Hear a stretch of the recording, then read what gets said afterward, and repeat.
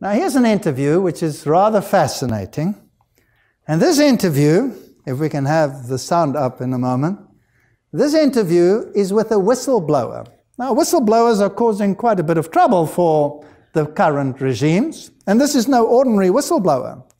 This was one of the advisory lawyers in the International Monetary Fund. This is one of the whistleblowers who blew the whistle on multi-billion frauds. And eventually, for her whistleblowing, she got a pink slip. But let's listen to what this person, with her insight within the financial systems of the world, has come up with in her thinking. Hello, I'm Greg Hunter. Welcome to USAWatchdog.com. With us today, a brand new guest. Her name is Karen Hudes. She is an attorney, she is a banker, and she is a whistleblower. Karen Hudes, thank you so much for joining us today from Maryland. Thank you so much. Well, you work for the World Bank for a better part of 20 years. You are an Ivy League trained attorney. You went to Ivy League school. I think you went to Yale.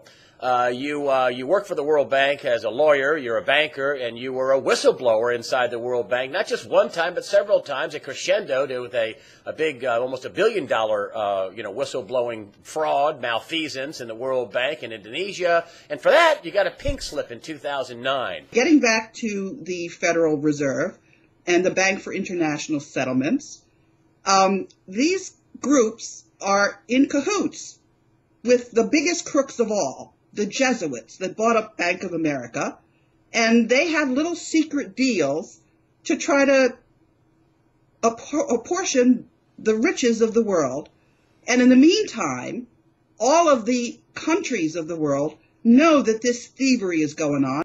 We are talking about the biggest thuggery of all, and that is the Jesuits in the Vatican. And let me tell you what I just found out.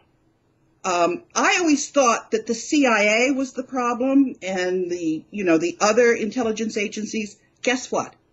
There's a grand intelligence agency that the Vatican puts out, and all of those other crooks are operating under the Vatican intelligence agency.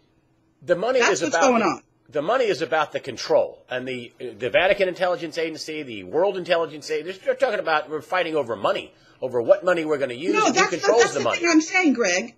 They're not fighting. They've all agreed. The fighting is what we're led to believe. They're all in cahoots. Just like all the banks are in cahoots, all of these intelligence agencies are in cahoots too. For example, people don't know that their IRS revenue is going to the Vatican. Now there's a whistleblower